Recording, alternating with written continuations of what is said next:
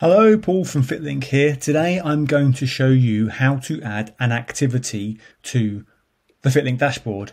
Now, just a reminder, inside the Fitlink app there is a map and people can find nearby things to do.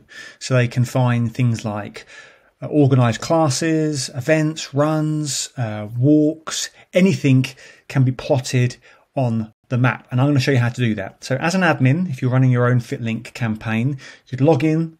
You see your dashboard, all this lovely data about how active your group is being, and you're going to come down into the activity section. Now here I haven't added any yet.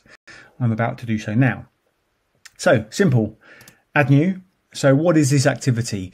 So as an example, I'm going to add a running route, a park run. Activity name, run around the park. Long description, get out and run.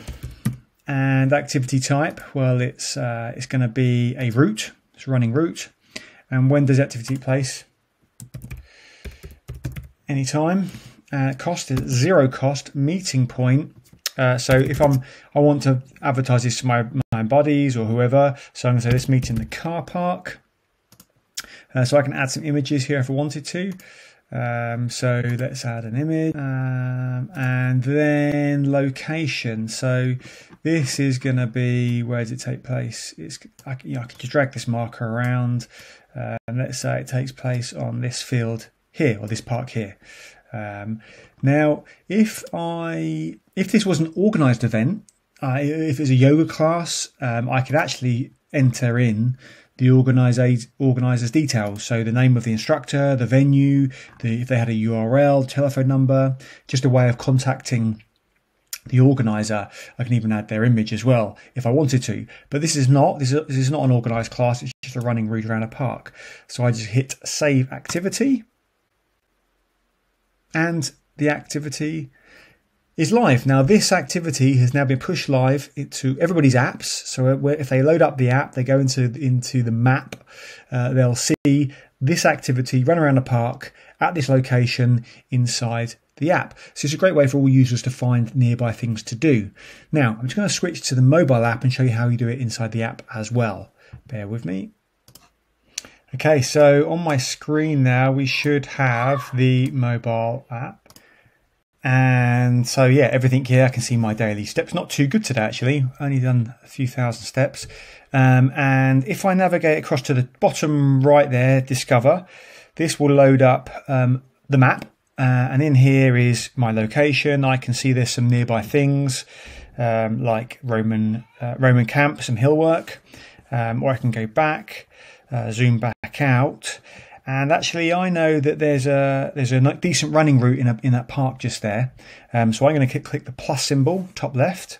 I can move the map around. I can zoom in and out. So in this park here, just about there, is an awesome running route. So just press continue. So this is where I can just put in my the route details, running route. You can be more creative with what you call this. Date, frequency. So it's just whenever. Amazing route around the forest. I can add a picture. Select from gallery. Just a random picture there. Sort of a beach, but there we go. I can add multiple pictures if I wanted to. Another sunrise. Again, I can add organizer details here if I wanted to. So I can add, who they are, name. There isn't an organizer, it's just me adding a running route that I want. So I'll close that down and just click create activity.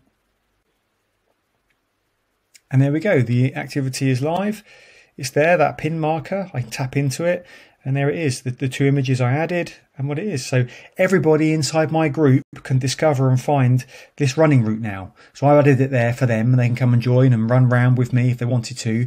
But it's a great way of of crowdsourcing activities, allowing everybody within your group to add them to the map for them to discover. Okay, thanks ever so much. Remember, Fitlink's free to download for individuals. Businesses sign up and pay. You get a 14-day free trial period. Enjoy. A healthy future awaits.